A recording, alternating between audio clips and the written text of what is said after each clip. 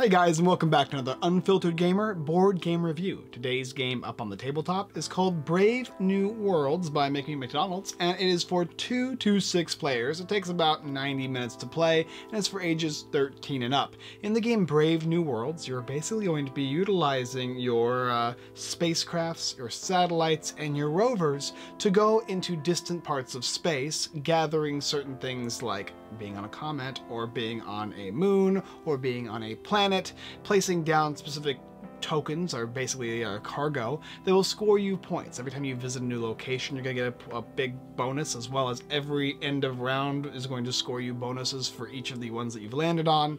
Players are able to basically scout the area on the board, look at what you've got. There's going to be hazards that are going to be placed down that you have to deal with at certain points in the game. There's going to be bigger planets that will help you out, and there's going to be smaller ones, and based on the types of shuttles you're sending out to land on these places with their cargo, will score you different types of points. The objective is, of course, to get victory points, and if you can score more than anybody else, you're going to win. Let's go ahead and take a look at Brave New Worlds and everything that's included in this space exploration game. So here we have the game Brave New Worlds, and as you can see, there's quite a lot of stuff in it. There's 6 players for all the different players in the game, and there are differences in the Kickstarter that you're going to be getting, like variable player powers. There's also additional planets from the ice giants that I wasn't able to place, so just to give you an idea of what the board's going to look like with the Earth in the middle. Additionally, everybody's going to get their shuttles, they're going to get their rovers, they're going to get their satellites. There's 4, 3, and 2 of those. Everybody's going to start with 4 fuel, and of course telescopes that you'll be utilizing to see far into the distance in the cosmos and see the different planets and moonlets and moons and all that good stuff. Additionally, you're going to get a Brave New Worlds Guide to the Solar System book. This is actually a smaller book than what you're going to be getting, but it has the information regarding all the different planets and all the different moons and whatnot. A ton of really cool things, including the different pictures and whatnot, which I'll talk about during my review a little bit more, but just so you know, you get a big book that is full of informational, full of really important information regarding our solar system. Additionally, there's going to be tokens as far as fuel goes, and as far as these little cargo pieces that you'll be utilizing when you land your shuttles on different places. And of course, the score tracker there that goes all the way to 100, which is going to indicate if you win the game or not. You'll be getting the rule book as well as the box, and that's pretty much what you get in the game other than a first player marker. Let's go ahead and take you down below. I'll show you how a turn or a round goes, and then I'll come up and let's talk about what I think about the game Brave New Worlds and whether you should pick it up or not. So here's a portion of Brave New Worlds, because it's so large, but it will still give you a good idea of just how the game is played, because we'll use these guys here. And to start the game off, everybody's going to start with all their tokens and all of their different 4 different satellites, 3 rovers, and 2 of their shuttles, and of course their character here. And it's nice, it has a turn order of play. Before we start, we're actually going to do something interesting, which is we're going to gather 2 of our telescopes, which is going to be in our pool, along with 4 of our fuel. And every turn we're going to get 2 telescopes, and it's going to start on our colored side, and they'll eventually flip to their black sides when they go on the board. But then we're also going to get 4 resources of our choice. We can take telescopes, we can take our currency as far as placing down the area here, which is like a supply, and then these guys over here are cargo, sorry, and these guys over here are fuel, which we need to not only launch and also move, but also land. So this is our main currency in the game. So you can take up to 4 of any you would like, and everybody else will do the same. So we'll just go ahead and give every single one of these players their fuel and their telescopes. We'll just do these 3 players here for now, I suppose. And additionally, they'll get to choose. This guy might take 1 additional telescope and maybe 3 additional fuel. And this guy over here, he might take 1 of these cargo, and he might take 3 additional fuel. And this guy here, he might just simply take 4 fuel. Okay, and then after that, at the same time, you're going to be flipping and removing telescopes on the board. Now, there are no telescopes, but if there was a telescope on the board, for instance, you would simply flip them over. If you had multiple of the same type on the same area, you'd only flip over 1 of your color. However, if you had 2 here, and let's say that white had 1 here, you'd both flip over yours, leaving 2 blacks on here and a single white. If there's ever more than 3 or more telescopes on here, then nobody else can place there, which means nobody else can look there, which is an important little aspect to the game. Well, I'll go into that more in a second here. After that, you're going to collect your income, which we've also already done this round, and then you're going to do your action phase. This player can go ahead and start first, so we'll give him the token, the launch token, and he can go ahead and deploy spacecraft. And deploying spacecraft is going to cost you, and it tells you here, deploying it is going to simply cost you to move that spacecraft as well as to launch it. So it'll cost you 2 to launch a satellite, 3 to launch a rover, and 4 to launch a shuttle. And you're going to do that by, let's say, okay, if I wanted to launch this guy here, it would cost me 3 fuel. That would be the first cost as well. But you're not going to want to launch without having some of your currency here that you can use to place on the board here. Cargo. I want to say cargo, but yeah, you need to have cargo in order so you can land. But then after you've gone ahead and decided whether you want to do that or not, you can also place telescopes, and you can place as many as you want that you have in your pool. So I can place maybe 1, 2, and 3. And I can also deploy payloads. If I have any guys out with payloads, which are, I guess, cargo payload, then I could do that as well. I'm also able to look at anything I have with a telescope on it. So I'm able to look at all of these. You're able to look at these whenever you want, as long as you have a telescope on it. And then it goes on to the next player's turn where they have nothing else they want to do. They can do any of these actions as many times as they want. This player here, he can go ahead and place his down on the board. He's also able to look at them as well and see what he's got going on here. And he is interesting because he actually has a payload and he's got enough currency. So if he wanted to, he could deploy a satellite, which will cost him 2 fuel, so that will go ahead and burn. Then he'll take all the rest of the fuel that he wants to add, as well as the cargo or payload, and puts it on here, and he puts it on Earth. Now, for every space he wants to move, it's going to cost him 1 of these fuels. So if he wanted to move 2 spaces or so, he can go 1 and 2. And then if he wanted to as well, he could go ahead and deposit a payload. Now, the problem is he doesn't necessarily know what this is. So if we went to deposit a payload on here and there's nothing on there, it's not going to help him very much. But maybe he knew, for instance, that this existed here. So if he went 1 more space, he could then go ahead and come here and deposit a payload. Now, it's going to have a certain amount of cost to landing. And luckily, he has 2 more, 1 and 2, which he can now land. And landing cost is there. It's 2 for satellites, 3 for rovers, and 4 for the shuttles. And he's got his 1 payload here, which is nice. Whenever you discover anything, you're going to get its discovery bonus. And it tells you on here what the discovery bonus is. That says 5. So he'll move his tracker up 5 points.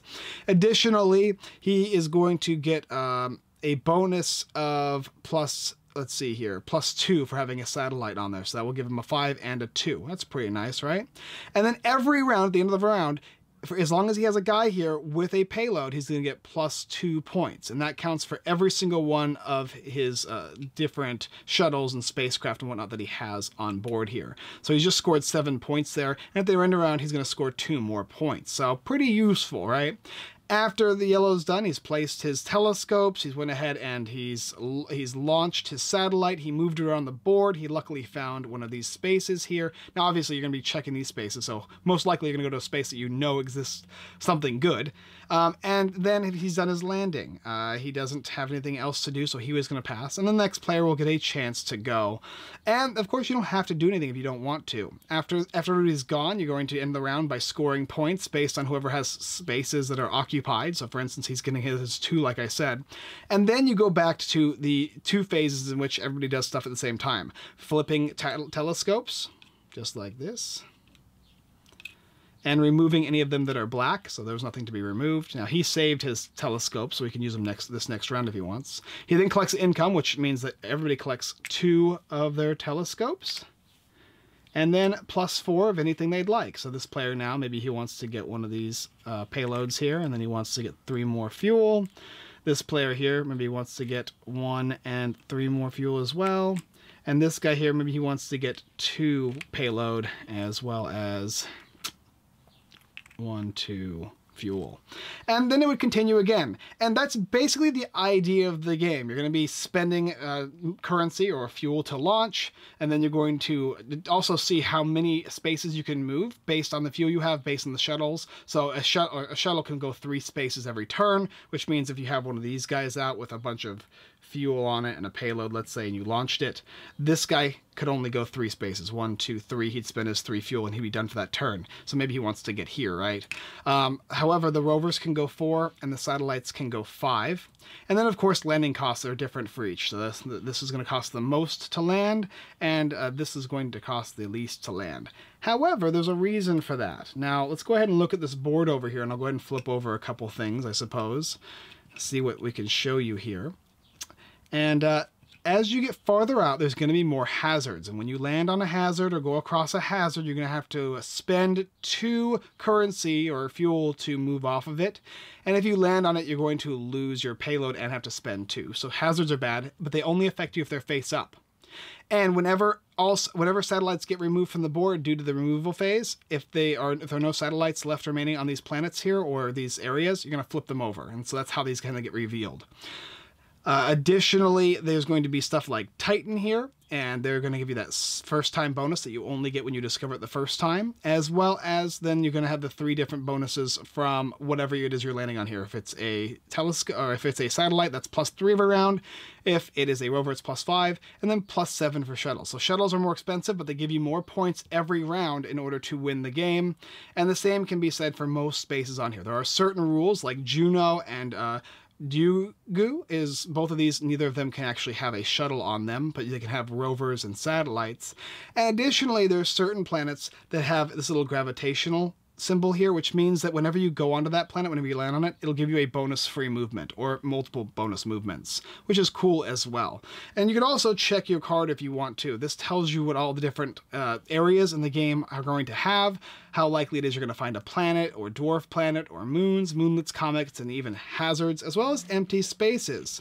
Another thing to note is there is some competitive action in this game. When somebody, for instance, is coming to try and take your spot, maybe this player here, he really wanted to take your spot, he is going to have to, first of all, get there. He's going to have to spend his launch costs, and then he's going to have to spend his 2 resources to get to the location. And additionally, you have to have 1 more of the cargo than you do in order to pump you off. Now, if this was not a satellite and instead it was a rover or instead it was a spacecraft, it wouldn't need additional cargo because it's a higher class than this one. It would just simply remove it. But if they are the same, it will need a higher amount of cargo. And so that's going to be how you're going to be kind of competing against each other as you move across this board here, maintaining or collecting planets and moons and moonlets and all that other good stuff in the game. But for the most part, that is how you play the game. Eventually, a point threshold is going to be reached, and that will end the game, and the player who has the most points is the winner of the game. Brave New Worlds. A lot of really cool stuff in this game, a lot of cool different aspects to it. And there's also some additional things that talk about just how the game is actually very in tune to real life. It actually shows you like which moons and whatnot are linked to which planets, and you can actually look at the different symbology and it shows you that, or symbolism I should say. Anyway, let's come up and I'll talk a little bit more about the game, and then I'll give you my review of it, and then we'll wrap it up with an outro. Alright, so what do I think about Brave New Worlds? Well, just before we get into the review, let's go ahead and talk about a couple caveats. One of them being that you only have a limited number of these specific types of shuttles and satellites and rovers, and when you run out, the only way you're going to get them back is if you return them back or they get bumped off. And of course, bumping them off is going to make you lose, potentially, points from the board when you're scoring every single round those basic bonus points. Sometimes you're going to end up running out of fuel or whatnot, and you're basically going to have to return your shuttle, so it's all about tactical thinking in this game. But before we get into the game and my review of it, I want to talk about something really interesting, and the first thing is the amount of interesting information I gathered from this game, as well as the amount of amazing images included in this game. If you at all enjoy games that involve space, or just the idea of space and our galaxy, this is going to be something you should definitely take a look at, because not only does it come with all of these are images that they could take from the different locations, whether it be Pluto or Jupiter or Titan or Ganymede. All of these are actually additionally in this book here, and it tells you all the different Europa and Callisto, all the different moons and planets and whatnot, and you can get a good idea of some really interesting information regarding this game. And like I said previously, that the different artwork on this is also going to be from space, which is a really, really cool aspect to this game. In fact, probably Oddly enough, my favorite aspect to this game is just the amount of awesome images that are included in this. Now, let's talk about the game now, okay? First of all, in this game, you're either A, competing against each other in a two-player game, going back and forth, which is probably a little more aggressive style gameplay because you're going to need to be taking space from other players if they're beating you. But in a larger player game, it's more expansive, right? And the board has a lot of things you can do. You can be aggressive, but you can also just work towards your goal of increasing the amount of points you gather as fast as you possibly can. There's an exploration aspect to this game, which is really cool. The fact that you'll be placing telescopes down thematically works, and then viewing these images of different worlds outside of our own, as well as sometimes suffering the cosmic rays hazards, or you're always looking. And it's funny because you do feel like you're discovering in this game, right? And I just found Janus, right? Oh, I definitely need my rover on there. It's going to score me 10 points plus 4 every turn if I can get there. But how am I going to get there? Okay, he's over there. Is he actually going with that as well? Or additionally, the telescopes. Multiple telescopes on a certain area means people know what's there, but there's certain players who might not know, and they might want to know based on how we're moving or what we're gathering. Of course, you're also going to get an idea of how the board is kind of laid out mentally based on where people are traveling to and how the telescopes are placed. Do you want to go to a board area that has nothing going on there and just kind of risk it? Do you want to just be gathering the information and going simply to those spaces? Or do you want to simply move to where another player is going, and then on your next turn, drop one of those telescopes, look at it, and pick it up before they do? There's all these options you can do in this game, and it's cool because in this game, I probably wouldn't want to be extremely aggressive, and in fact, I didn't like to be extremely aggressive, but there are players who do. In this game, I like specifically going around and collecting and analyzing the different spaces on the board, and the fact that it's ever-changing, but still pretty realistic to how it looks in real life, because these planets are all moving and whatnot. But yeah, going around the board is really, really cool, and the fact that it has the replayability that it does is interesting as well. I personally really enjoyed this game. I like space-style games, and this one specifically is so different than the rest of them, right? It does have a pick-up and deliver type of a gameplay to it, but the space theme really did it for me, just the way it kind of functioned around. I really enjoyed this game. For players who enjoy a little bit of pick-up delivery, the space theme, the different images that are provided in this game, you're definitely going to get a kick out of this game. Now, is it extremely strategic? Not really, because you're specifically going to look for the specific planets that are the best for you, and sometimes you're not going to be able to reach a certain player that's gotten to a certain distance unless you do this or this, and it might not be as cost effective. It's all about maintaining your cost and your balance and spending what you need to do. There's definitely strategy in this game as for how you want to deal with players, but it's not overly complex. This is probably a medium to a light style game, and it's also very easy to understand and very easy to teach. You'll pick this game up maybe 2 or 3 turns into it as to how the game is functioning, and then you'll determine whether you want to be an aggressive player or a more passive explorer. But that's all this game is about, is exploring the cosmos. It's a lot of fun. For me specifically, I really enjoyed this game, and I think there's definitely an audience for this game. If this sounds like something that you'd be interested, go ahead and take a look down below on Kickstarter, Brave New Worlds. I mean, if anything, I'd want this game just to have all these images. It is that interesting. Oh, well, that is my dog, so outro. Alright guys, thanks for watching another Unfiltered Gamer board game review. If you like this video, go and check out those other videos here on YouTube. Like, subscribe, and comment. It all does help, and we greatly appreciate it, as well as taking a look at Brave New Worlds. It's going to be on Kickstarter down below in the description. This game, I love the artwork of this game, and I love the feeling of discovery, and this game gives you that. And if you like that kind of thing, then you're going to dig this game, specifically just all the great artwork and the moving around in space. Really cool. As well as checking out our website, unfilteredgamer.com. Tons of blog posts, giveaways, Kickstarter lists, and more. We do a live play every at 7:30 on Wednesday PST, where we give away a ton of games and play games just like this one on there, and you can go ahead and decide for yourselves whether you like that game or not. Alright, well, thank you very much, and as always, we look forward to exploring the cosmos with you next time.